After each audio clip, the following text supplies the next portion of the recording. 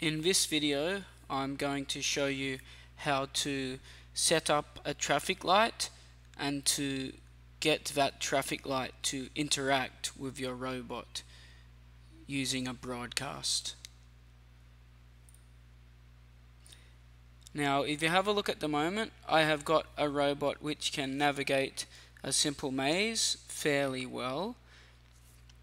However, my robot also needs a traffic light in order to complete the criteria. So I am going to create a new sprite. I will import it,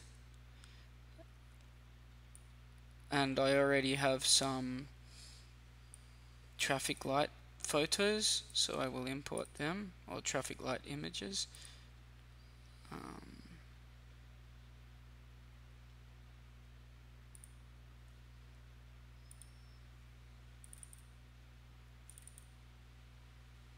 There is my green light, and I'll give it some more costumes. So the orange, and finally the red. The red is a bit larger, as you can see, so I'm going to have to reduce it a little in size. Hopefully now it's about right. Let's compare. Oh, now it's a bit too small. Okay, now it should be right.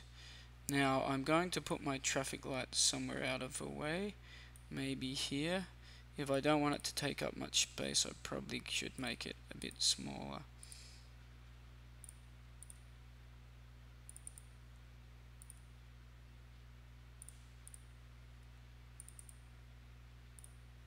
Okay, now I can kind of get it down here in the corner.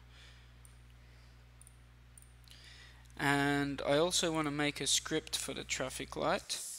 So I will begin my traffic light script with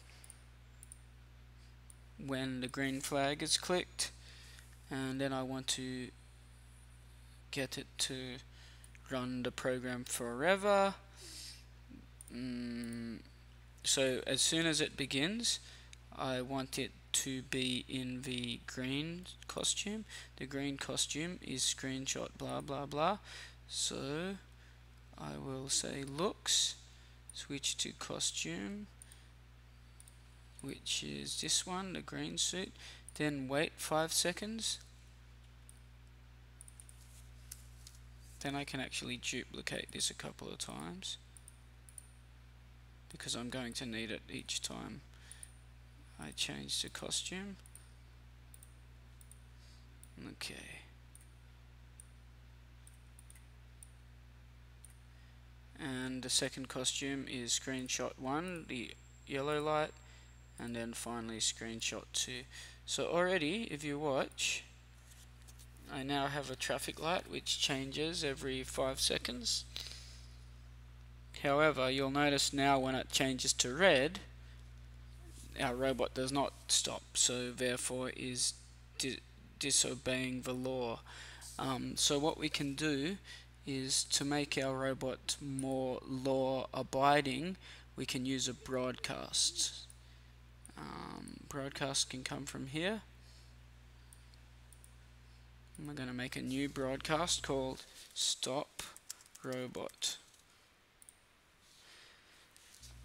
Now, when we go to our robot, we can select when I receive Stop Robot. And we also have to use something called a variable. And the variable we need to use is called broadcast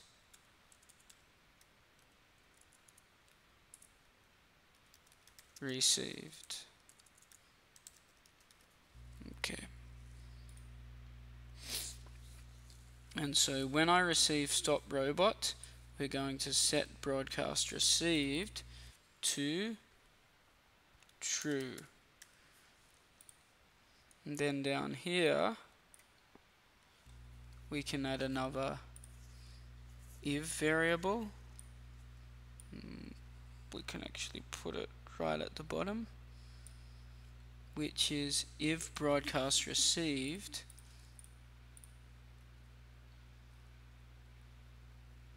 equals true. So we're going to use an operator. We're going to use a variable, broadcast receives, and then we can simply type in true in this box.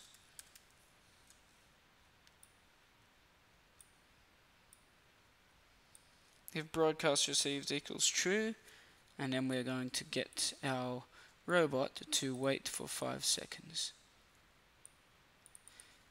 Now, in theory, we should have a law-abiding robot. Let's check.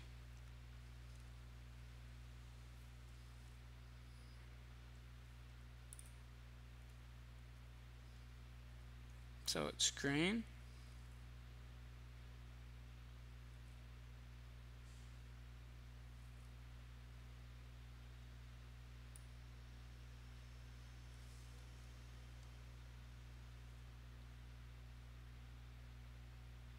Our traffic light doesn't seem to be changing now. There's a problem with its script, I think.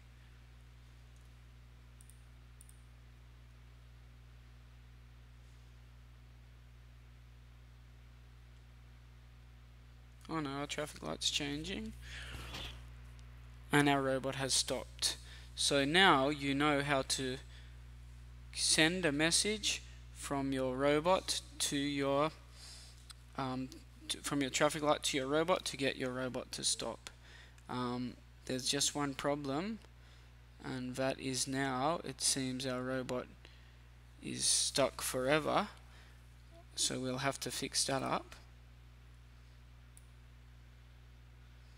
Aha, I think I know what we need to do. Okay.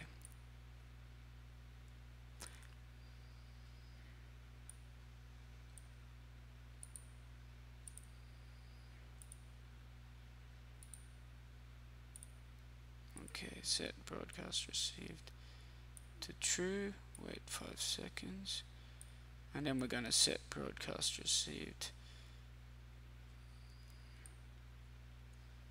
And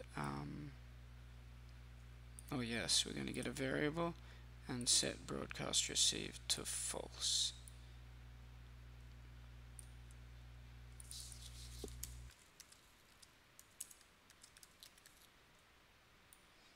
Now let's check what happens. So it's green, it's orange, it's red, and our robot has stopped. Good.